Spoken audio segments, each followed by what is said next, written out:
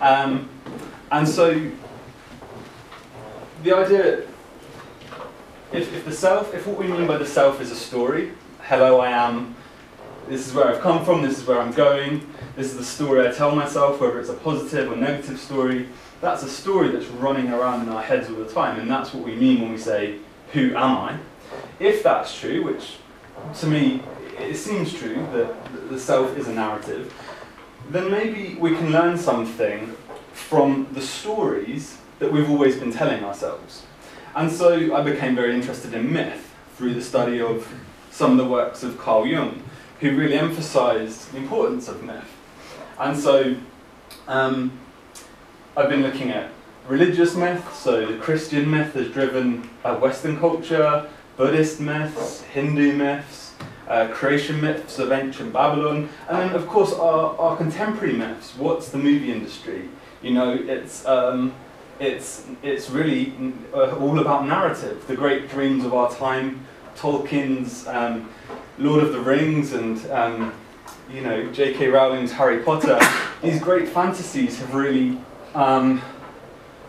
thrust themselves upon our culture, or gripped our culture, because they are very powerful. Hey man, sorry for the late. That's okay. Because they are very powerful stories, fundamentally. So the idea is that the self is a story, and therefore if the self is a story, we can learn something from looking at deep, profound, and important narratives. So yeah, in Ways to Self, I'm covering alchemy today. I've talked also about Gnosticism, about the myth of the hero, and other themes like that, which Carl Jung would think of as archetypal themes that seem to eternally recur in the drama of our imagination. When we try to think of a story, we try to think of a story in a way that seems to be structured according to certain fundamental, eternal or timeless patterns. So that's kind of the spirit behind this today, is looking at story, looking at the stories that have informed the development of our culture. And insofar as the stories have informed the development of our culture, we are all nested inside that culture in some sense. Part of who we are when we tell ourselves a story is who our parents were, who our friends were, who are the culture around us. There's narratives there everywhere which we're absorbing. And so part of it is I think going back to our roots and looking at our roots and looking at the really fundamental stories. Because I think story is powerful, and I think that really, as I emphasised a minute ago, everything in our lives is dependent upon the story we tell ourselves. And so let's get clear on the stories. That's Ways to Self at a macro, and then today we're going to be talking about alchemy. Quick little survey. Hands up, who's familiar with what the word alchemy means or what alchemy is already? A few people. And what are our thoughts on it? What's our impression of it already, just to get a sense of everyone's level of understanding coming into this? I'll leave that open to anyone. What do we know about it? What have we heard about alchemy? Is it to transform something from one material into a high value material? Yep, transformation, definitely. Alchemy's a big emphasis of alchemy was the turning of lead into gold, as is quite famously said. So turning something of a lower value to a higher value, and it's the art of transformation, certainly. Any other ideas? Any other impressions? It's got some kind of magical, otherworldly, timeless quality, which is experienced through things like music or art or religion, maybe things like that. Yeah, two really good points. So alchemy is about transformation, which means metamorphosis, which means for a thing to be, and then for a thing to be radically other than it is. And I think this is important in our Yeah, two seconds. So transformation, magical quality as well. So let me just talk a moment on magic. Magic. But before science really got going in the 17th, 16th century or something, what we were pursuing in the West was what's called natural philosophy. So this came from the Greeks, Empedocles and different people like this, thought of the world as made of fire, water, air, earth. And it's easy enough to see where they would draw such conclusions, because when you look, it seems to be made of those sort of stuffs. And so this natural philosophy was really a philosophy, it was a holistic understanding of the world. And it was trying to understand the riddle of matter and spirit. And really, when, Jake, you just mentioned magic, Heinrich Cornelius Agrippa, the occult philosopher, thought of magic really as the perfection of natural philosophy. So if natural philosophy were to attain its highest goal, what that would be a form of magic. And what's magic? Magic, as Matthew's mentioned, magic is really about transformation.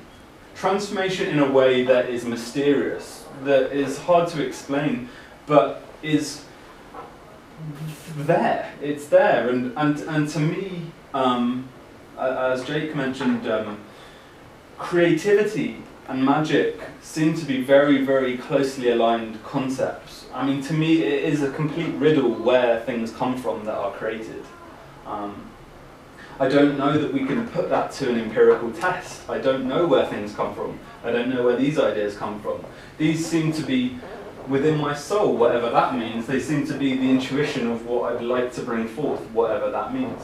And so magic, the perfection of the natural philosophy, is really about engaging with the mystery of life, the mystery of the soul, the mystery of the anima, the spirit of the world, and working with matter to bring something forth, to perfect things, to bring forth a creation, to bring forth an idea, a product as entrepreneurs do, an art form, these different creations. So yes, transformation, magic, definitely, yeah. You just said that purification as well. Yep, yeah, really good. So, exactly, yes. So part of the meta process, the grand process of transformation is a purifying, the alchemists call it the calcinatio, which meant the calcination, the burning or the searing process of the metals, where the metals were burnt under intense heat to take away all the imperfections. And similarly, if we're thinking of all of this psychologically, ways to self, if we're thinking about this about ourselves, we can think about the imperfections of thought, the errors we make. An error in life, a mistaken attitude could be regarded as a sort of imperfection, or mistaken moods when we feel we've been harmed when maybe we haven't been, or anger, or different thoughts and emotions and things that come up in ourselves that could be considered alchemically kind of impurities, things that could be done away with, the kind of dross of our personality, to allow to shine forth what is pure, perfect, true. Kind of some of the most essential forms of life, the essential truths of life. And I think that any process of learning really is about this impurities idea as well. I think really learning is just about getting rid of our impurities. Like, okay, I think this, but is that true? Is that really true that I think that, I believe that, but is it true? Is it bringing me forward in my life? So, awesome guys, so absolutely, transformation, which involves the getting rid of impurities, and alchemy is a magical art, it is a magical tradition.